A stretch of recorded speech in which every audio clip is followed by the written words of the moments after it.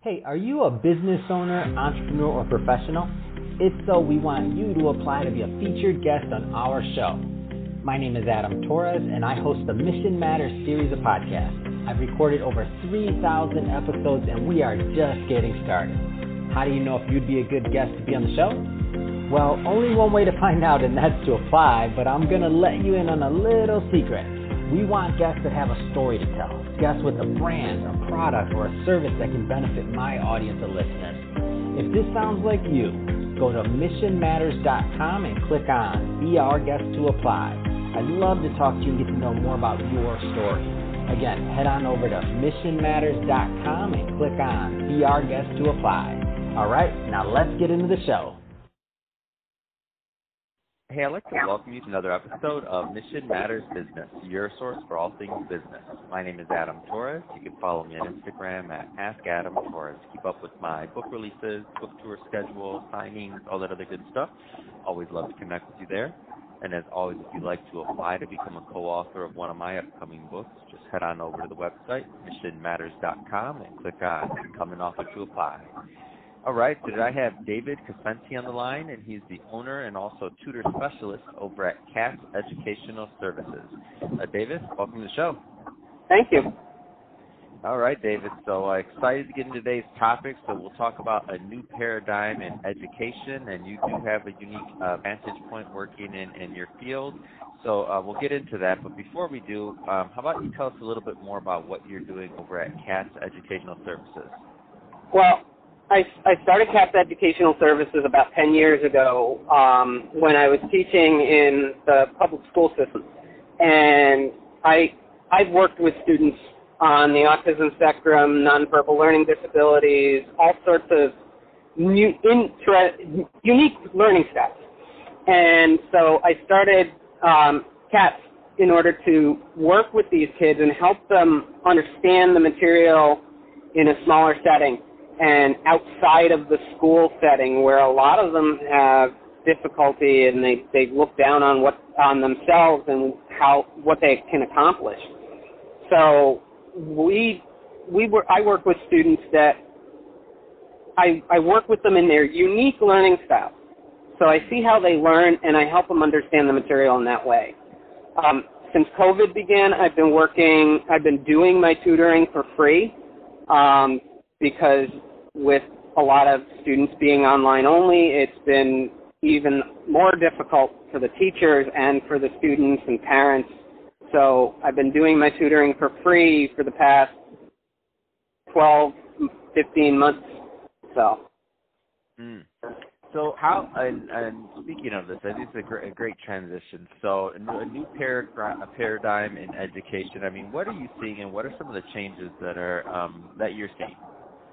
Okay, well, I've been seeing a lot of states have been moving, about 10 years ago, a lot of states were moving the Common Core state standards. In Connecticut, where I am, they adopted those Common Core standards for the state of Connecticut. And it was very difficult for the schools because they dropped it on the teachers and said, okay, this is the way you need to teach now. And they didn't train them, they didn't help them figure it out, so there was a large learning curve for the educators. And so Common Core has gotten to the point where we're going to teach these kids and this way to do the material, and then we're going to teach them this new way, and we're going to teach them this new way. So by the time that they're done, these kids have like 17 different methods to solve a math problem. And so they get them confused, and it's just been the past decade been like that. A lot of kids struggling with the way things are taught, and a lot of them learn in their own unique ways. I mean, we're all different.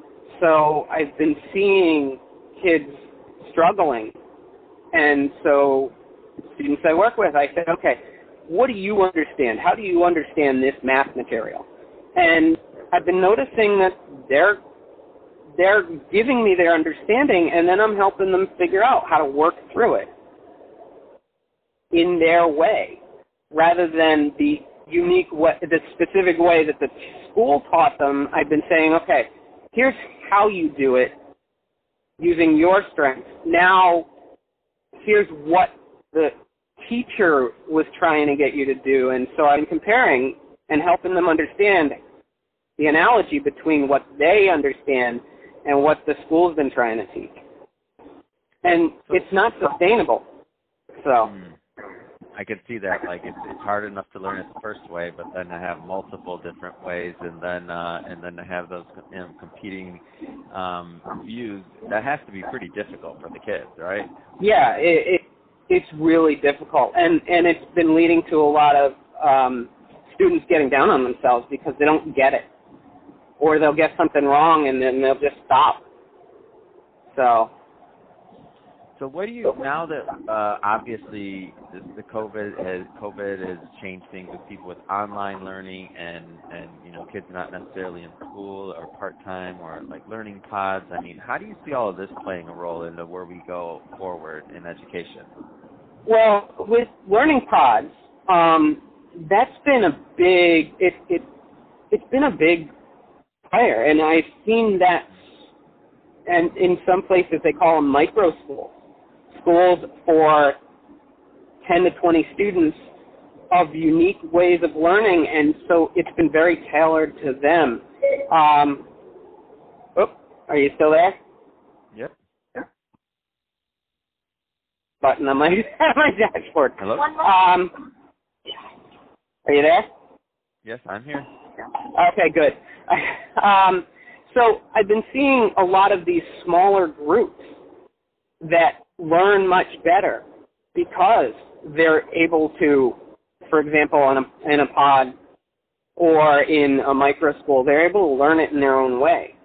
And so same thing with online learning. Kids will hear what they're supposed to be hearing and learn it outside. They'll be able to access information on the internet, and they'll say, oh, this is how it's supposed to be. And so it's been really a unique, and I've looked at these things opening up in education that haven't been allowed before. So what do you find interesting right now that's going on in education, just in general? What interests you? The big thing is these micro schools. Micro schools have come up, and they're designed for those small groups of students that all learn in similar ways. So that's the most interesting thing I've seen. And I've seen some states moving towards that kind of model, away from the big district schools and to the smaller micro school settings. No, that's awesome. So, David, I have to tell you, it's been great having you on the show today. I definitely wanted to get your views on education, what was going on, what you're seeing from your vantage point, and again, this new paradigm that we're all, entering into now with, of course, these micro schools and other things that you mentioned. That being said, though, if somebody is listening to this and they want to connect with you and they want to learn more about your tutoring services and what you're doing, final question, two-part question. Number one, what are typically the right types of students or curriculums that are a good fit to work with you? And then number two, what's the best way for people to reach out and to connect? Well, the best students to work with me are those that are having difficulty in their traditional setting. So I've worked with students on the autism spectrum, nonverbal learning disabilities. I've worked with students with dyslexia, math phobia, because they need somebody that can work with them individually or in a small group. And so that's the kind of student that I really love working with. And so they can always, if a parent or a student is like that, they can reach out to me. So I have a website. It's CATS, C-A-T-S, -inc.com. And the information's there. My cell phone number, my email address is all in there. So they can always get in touch with me. My email is Dave, D-A-V-E, at cats-inc.com. And so it's really easy. Awesome. Well, David, really appreciate you coming on the show today and sharing more about your background and all the great work that you're doing over at CATS Educational Services. And to the audience, as always, thank you for tuning in. Hope you got a lot of value out of this. If you did, don't forget, hit that subscribe button. We definitely want you to be a return listener or visitor. And David, thank you again for coming on the show. Appreciate it. All right. Yeah, thank you for having me.